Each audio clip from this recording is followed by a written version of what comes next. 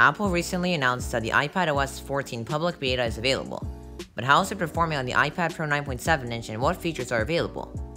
Let's start with the home screen. The only difference we see on the home screen is the new widgets right from iOS 14. They look really good and are a nice step up from last year's widgets. We can now size them the way we want. However, you can't move them onto the middle of the home screen, which I don't see as a huge issue, but it would be nice to have the option. One thing I would like to see is being able to have the widgets pinned to the side for all pages on the home screen, not just the first one. We also don't have an app library on iPadOS 14, but it's not that important on an iPad. We also don't have the Translate app on the iPad, which makes no sense. There's also a new feature in iPadOS 14 called Compact UI. This is in many parts of the OS, but not in all. Spotlight search now doesn't take up the full screen and looks way better with much richer search results similar to the Mac. Siri now also doesn't take up the full screen anymore and looks great in a new user interface. By default, you can't see what she heard from your voice, but if you turn on a setting in Siri and search, you can see what she hears. If you want to edit what she heard, just tap on the text and a window pops up with the keyboard. You can now also send audio messages with Siri, which is a good change. However, I do think that the new Siri interface is flawed for one major reason.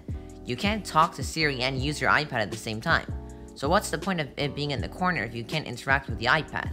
So overall, the new Siri UI looks great, but it doesn't work perfectly. We also got a new Call UI, which finally does not take up the entire screen.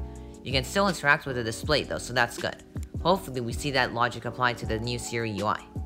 There's also Compact UI in many other parts of the OS. For example, let's say your time is up for YouTube with screen time.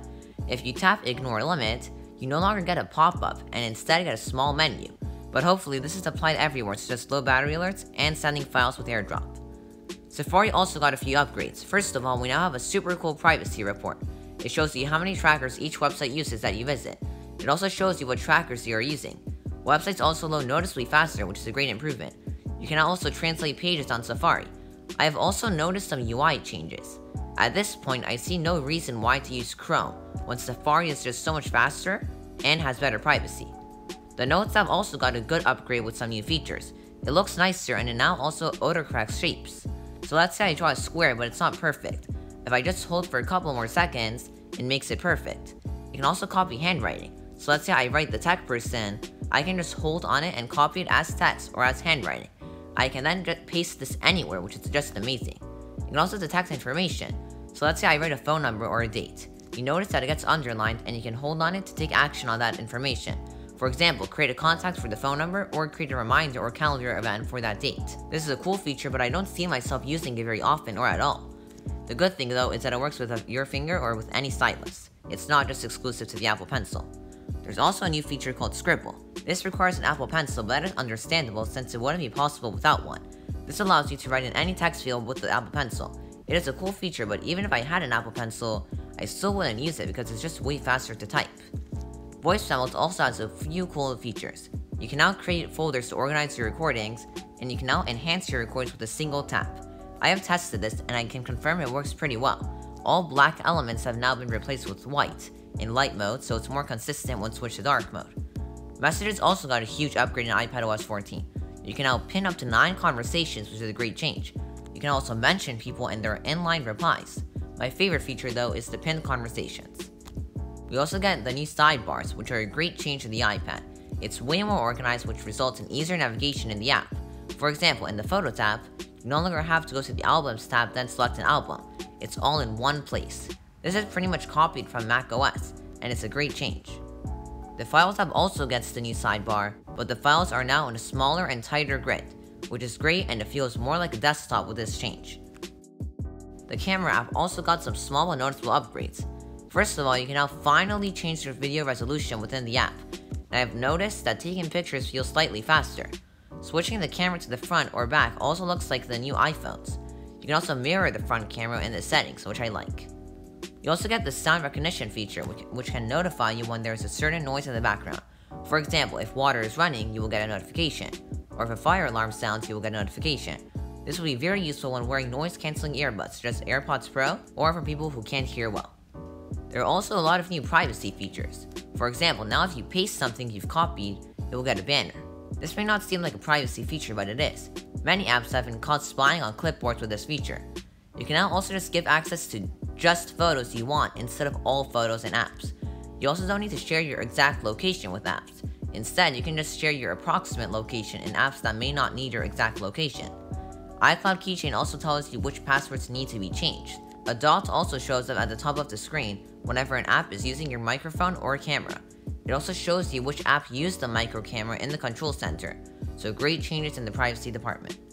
I'm also noticing a lot of smaller changes, such as a slightly different settings app, the ability to add captions to photos, which is a great change, slightly different animations when there's a notification, different animation when opening a folder, and screenshots show up much faster when taking them. There's also a new color picker when marking up screenshots, documents, or photos. So these are pretty much all the changes in iPadOS 14. What's great though is that they are all available on the iPad Pro 9.7 inch. And finally, we made it to the last thing on the list, performance and bugs.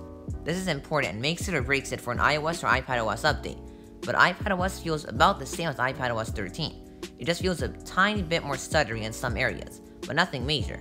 Keep in mind this is an early beta, and it will greatly improve as always. Surprisingly, this beta is performing amazingly in terms of bugs. That doesn't mean there are no bugs whatsoever, but the bugs that are present are very minor. The biggest bug I have noticed is the other storage. I usually use about 35 gigabytes on my iPad, but after the update, I use 90 gigabytes, which is just crazy. The buggiest part of the interface is the new widgets. Sometimes one of them just randomly disappears, and when I switch back and forth between light and dark mode, the widgets don't change until about an hour later. But unlike last year with iPadOS 13, I haven't had a single respring, but there was slight overheating, but it's totally usable with no super major issues. The battery life is worse than iPadOS 13.5.1. I'm getting about 1 hour less screen on time. That's pretty bad considering I wasn't getting amazing battery life in iPadOS 13.5.1. So in conclusion, this is a great update. It's not super major like iPadOS 13, but it's not like iOS 12, so I would say it's kind of major. So if you have been thinking of getting the public beta for the iPad Pro 9.7 inch, I would say it depends. If you're okay with some minor bugs, but mainly the storage bug, and worse battery life by about 1 hour, then I would say it's not a bad idea. Performance is good though. And of course, the feature set is incredible. I really like this update, and I can't wait for the final version. As always, please like, comment, and subscribe. Thanks for watching.